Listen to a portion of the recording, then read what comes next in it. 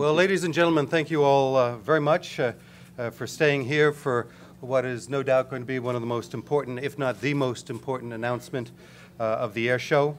And it's becoming a regular and very pleasant occurrence to welcome Akbar Al-Bakkar, as you all know, CEO of Qatar Airways, and his team to our yearly Qatar Airways order announcement. It seems like every year we have a new order, and we'd like to thank Akbar for that. The rapid growth of Qatar Airways and its future plans are well known to all of us here. Despite the recent challenging conditions in the Middle East, the long-term outlook for the region remains very, very strong.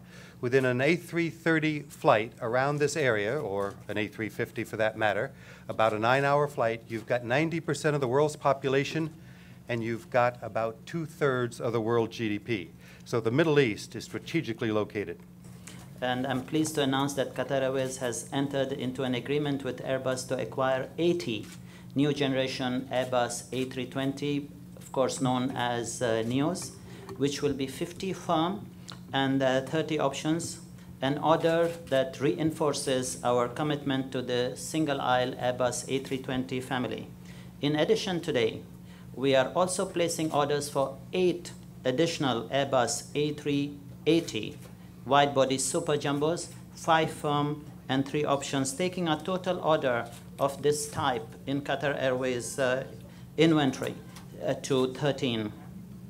Flying short and medium haul routes, the Airbus A320neos are expected to provide significant operational savings, carrying heavier payloads and flying further. The aircraft will operate with less emissions than current single-aisle aircraft in the fleet.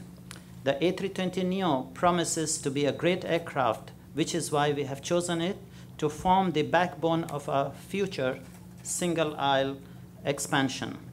The agreement also demonstrates our confidence in Airbus.